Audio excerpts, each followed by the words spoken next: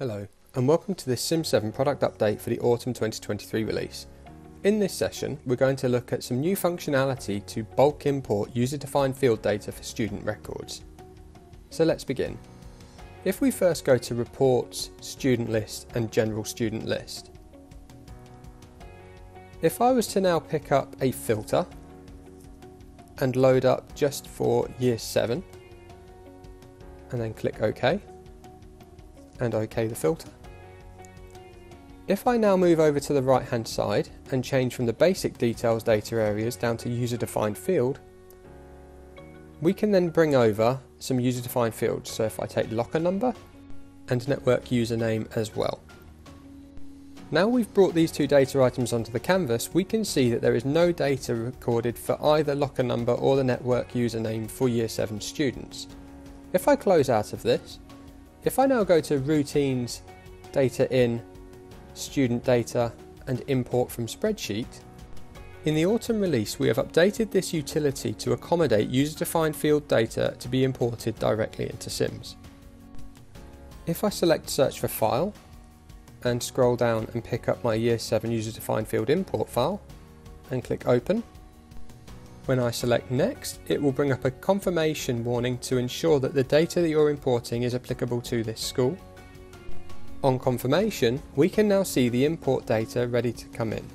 If I go through and select the matching fields, and then once the matching fields have been brought in, I can then right click at the top of the columns and go down to Data for Import, down to User Defined Field, a new area, and then pick up one of my active user defined fields to accommodate the data. In this instance, locker number and network username. Now that has been selected, I can check and I can see all of the inbound data before I import this.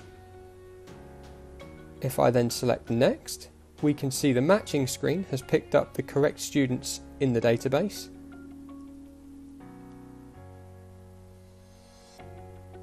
On clicking Finish, it will ask me to ensure that these are the values that I want to import, and then I get a confirmation of import activity log detailing all the data that has been brought into the system. If I close this import dialog, if I now go back to Reports, Student List, General Student List, and if I repeat the same filters for Year 7 again that I used earlier,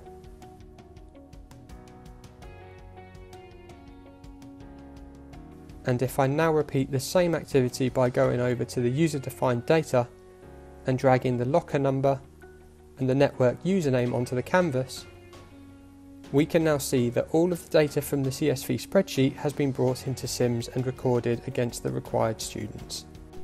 This no doubt makes the process of importing the data much quicker and easier where this data has previously been stored in a CSV style spreadsheet outside of SIMS. If you have any further ideas or feedback, please do let us know via the ESS Ideas portal or via the SIMS 7 Satisfaction Survey. I hope this has been useful. Thank you for watching.